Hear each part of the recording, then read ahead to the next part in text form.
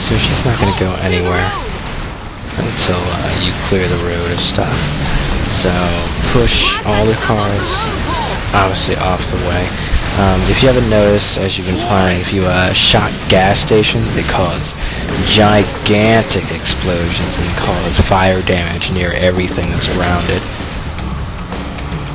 Unfortunately, I don't know if I mentioned this, but a really dumb thing about this mission is the truck won't go anywhere unless you're on top of it, which is kind of retarded because, I don't know, there should have been a way that you could signal the truck to stop and go. Because otherwise, you know, I don't know, it's just frustrating. The truck is just simply a sitting duck while you got the attention of everybody fighting you. The truck could just easily sneak past.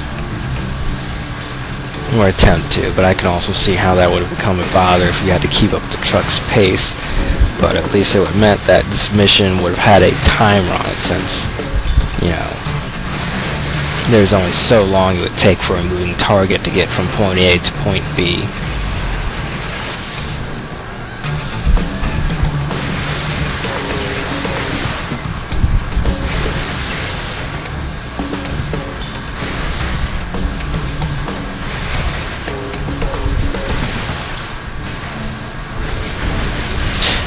And here's the last stretch of it. So what I did here was, just as the bus turned the corner, jump out. First thing you should do or focus on is taking out the enemies within the immediate vicinity, and then clear the road, then take out the rest of the enemies. But be sure not to get overwhelmed or flanked, because they will do so, and they won't even care. Ooh, I took it bad. And also, I think I had to edit out a death because as I pushed one of the cars out of the way, something happened. The car exploded. It rebounded off a building and then came back and crushed me to death, which is awesome, but a little frustrating, to say the least.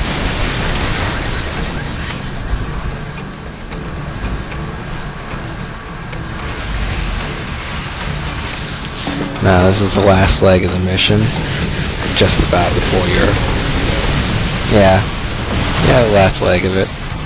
Ooh, wow, I got nailed with that rocket. They're just blowing me all over the place.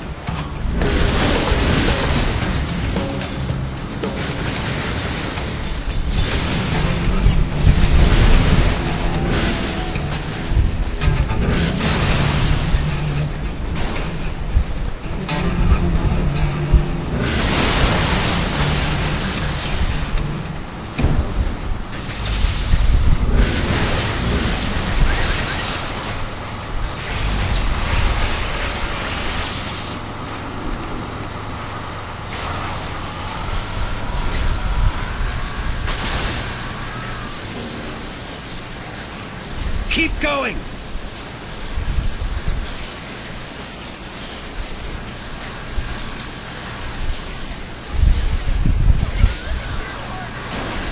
We made it.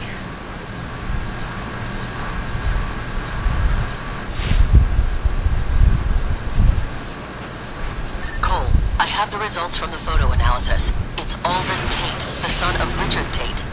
You paying attention? I've got a lot of ground to cover, and this is important. I was transfixed. Moya kept talking while I watched this man, this old, grizzled man, lift a bus with his mind. I'm strong, but nowhere near that powerful. Alden was born to the leader of the First Sons. As a powerful mentalist, he was groomed from an early age to assume control.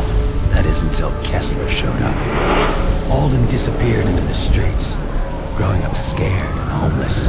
But there's no fear in those eyes now. No, the blast has made him powerful.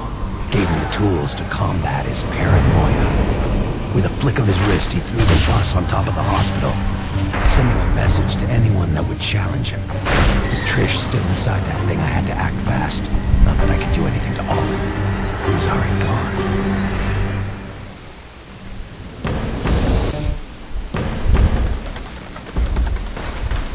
Alright, flip ending. You gotta hurry up and get to that bus or it's gonna tip over and Trish is gonna die. So what I did is I just hurried around, went to the left side, ignored all the enemies, and then just went to the blind side where all the enemies aren't and just start scaling the building as fast as I could, which isn't bad. They give you a pretty lenient time limit, but getting to the actual bus is pretty rough, but this wasn't so bad, since I just fly over and then just make my way to the bus. So I actually went to the opposite building that they aren't guarding, and then just scurried over to this building, where these guys are. Make sure you don't kill Trish on accident. And that's that. You alright?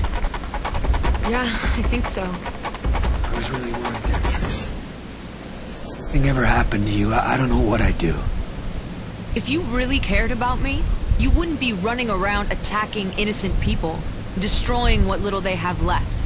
You know, it's like you're purposely trying to undo all the work I've done. But what really upsets me is that it didn't have to be this way. You brought this on yourself. You can sleep downstairs if you want. Just stay away from me. Tracking a couple developments, Cole. There are rumors that a large-scale conflict might erupt between the cops in the Warren and the Dustmen. Look into it. Moya, you've got to get me the hell out of here. I don't care what it takes. No one's going anywhere until I have the Ray Sphere and John is safe. You know that. Yeah, Trish thinks you're a douche. And you just got